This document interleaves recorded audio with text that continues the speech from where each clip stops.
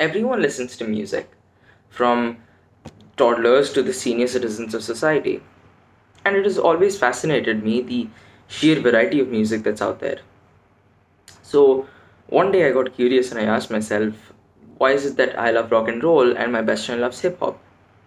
And the information that I found left me quite astonished. My name is Jeetamitra Nayak, and today I'm going to share some of that information with you.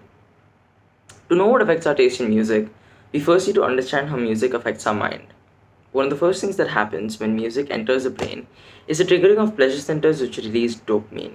If you don't know what dopamine is, it's a neurotransmitter that makes you feel happy. This response is so quick, in fact, the brain can even anticipate the most pleasurable peaks in familiar music and prime itself with an early dopamine rush. Beyond simply making you feel good, however, there's evidence that music can even be good for your health. Research has shown that listening to music is associated with upticks in immunity boosting antibodies and cells that protect against bacteria and other invaders. Music is also proven to be a form of therapy across a variety of different treatment scenarios for conditions ranging from premature birth to depression to Parkinson's disease. Even in terms of brain development, music can play a key role. Training to play an instrument, for instance, is believed to increase gray matter volume in certain areas of the brain.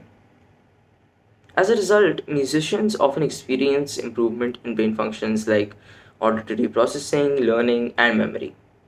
In layman's language, music is really good for your mind. It can make you smarter. Can you believe that? Listening to your favorite song and becoming smarter at the same time? It seems awesome to me.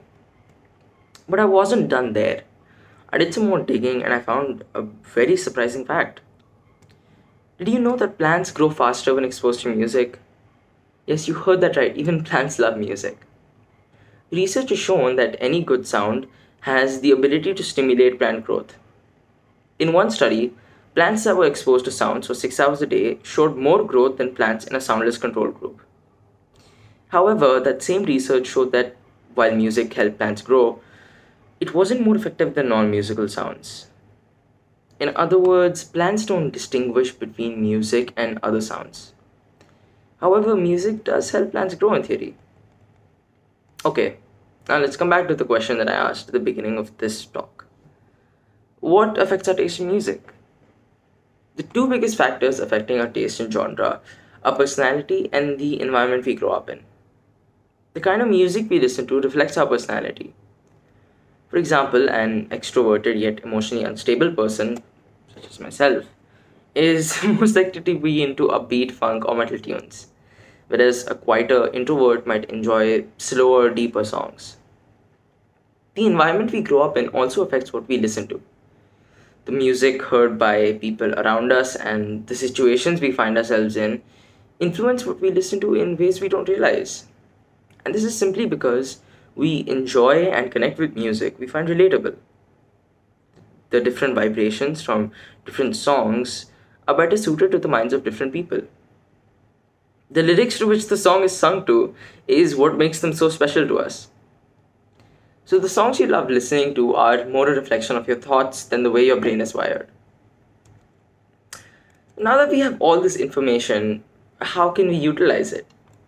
From personal experience, I can tell you that writing down things that you are feeling in poetic words doesn't only help your mental state, but it is also a highly rewarding experience.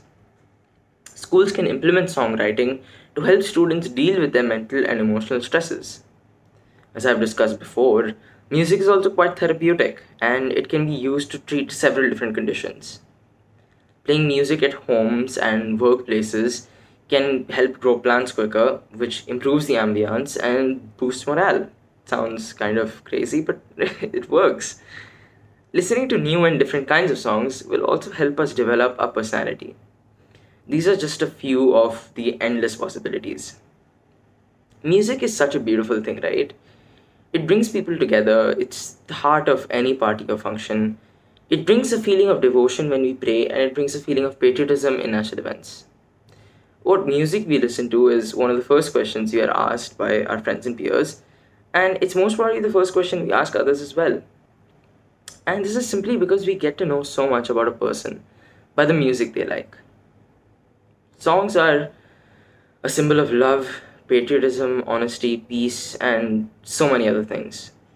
Music is on the very scarce list of things that is right with this world, and we must use it to spread love, peace, and joy because the world could really use some of that right now. If you have listened to me so far, thank you very much. I really appreciate it, and I hope you have a nice day.